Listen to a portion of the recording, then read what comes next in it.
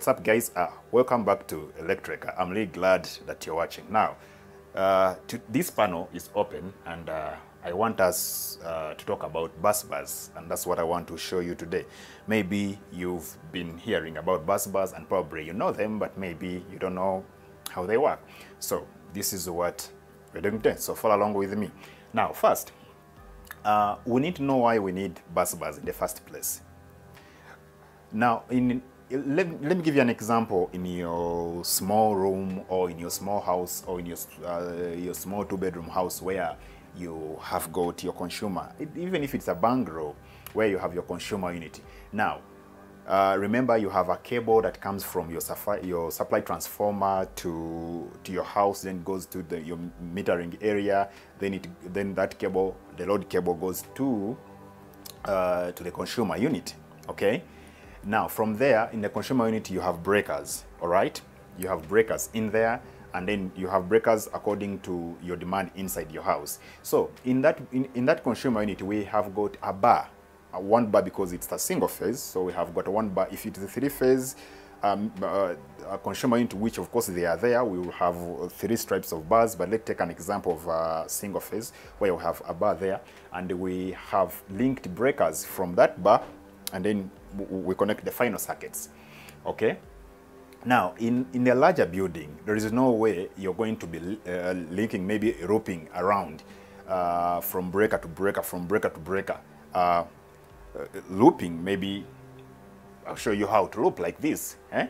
So that's why in a large building you have to use bus bars, and the bus bars will vary, depends on the current that the building demands.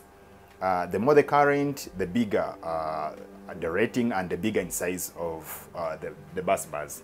Now, here in this very building we are in, it's a commercial building, bigger. So we have got bus bars here. We have three. Of course, it's a three-phase power system. So we have three. We have red, we have yellow and blue, and then we have the other two, that is neutral and earth. So from your supply transformer, now what happens from your supply transformer? Your cable will come to your incoming MCCB. You have an MCCB between the transformer and the bus bars. So now from the MCCB, that's when you bring your cables to the bus bar. Now, when your current reach here, now you have your current in this cabin here. What you start doing is you'll get cables. For example, if you have a three-phase meter, you'll have to link 1, 2, 3 phases. 3 of them. You connect your cable by use, because you're seeing here bolts and nuts. You have to fasten that rag, because you have to connect. Of course, you use a ragger. You know how to rag your cable.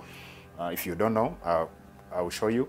So you ragger your cable, and you'll have 3 of them, red, yellow, blue. You connect on your bus bars, and then they will go all the way either to the cutout, or they will be going to a breaker, an MCB, another one, a smaller one. So from there, then to your meter. Remember, you cannot get power from here to your meter direct, because remember, you could do it, but they are maintenance. And also, we don't want to discriminate. So that's why you have to put a breaker in the middle there, MCCB or a cutout. If it's a single phase meter, you'll have to get one phase of your choice, depending on how you're balancing your phases. Then you get your neutral, and then the earth, then you take them. So in the larger building, that's what happens. Now, for example, if in this very cabin, that's where your meters are, you'll connect all your cables, then they go to your breaking area, where you put your MCB, and then from there to your meters. Now from the meters, that's where you go to your final circuits. From the meters, you'll be going to those stores. For example, it's a commercial building where you have stores, shops, you know.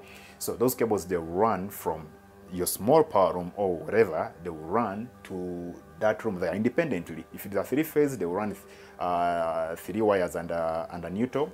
And then if it's a single phase, you will now be running 2 wires, a phase and a neutral, along with the earth. So reaching there, that's when you put a consumer unit over the desired consumer unit. Now it will depend on the current rating of that shop, or the demand of that client of particular space. Okay. So there is no complexity in distribution of power inside a building like this one. What you have to master is the rating of all those things. You know, of course, if it is a commercial building, you know what will take place in there. So what you have to do is to know how to calculate your current demand, so that you know the load cable. Now you know the cable from between your MCCB, from the transformer MCCB, between that main MCCB to your bus bars. Now that cable there that will be, you know, taking all the load, you know, you must size it correctly, because if you don't, you'll be surprised. The sizing must be very correct and accurate, and then you must also, of course, put some tolerance there, put allowance there, inside there, because yeah, you never know.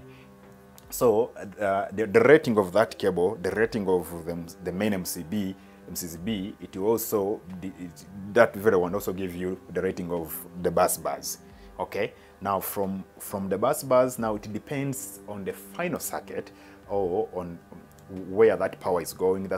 That will give you the rating of the MCB that you're putting between the bus bar and the meter. Okay, so once you have all that, now you're good to go. Now, of course, the meter, you don't have to worry about the meter, because your utility supply company will then ask you, you know, your consumption, what you're going to be consuming, what you're going to be using. They'll base on that, and then they'll give you the meter. Then they'll find you a good rating. That one shouldn't be a problem. Okay, so from the meter, then after the meter, it's also advisable, it's good. You see, it's good to be neat and to, you know, to try to make all your work to be very simpler.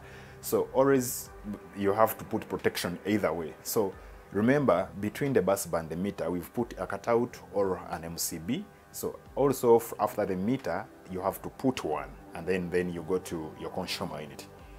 Then to your consumer unit, remember, you size your consumer unit dependent on the need of that particular store or a shop.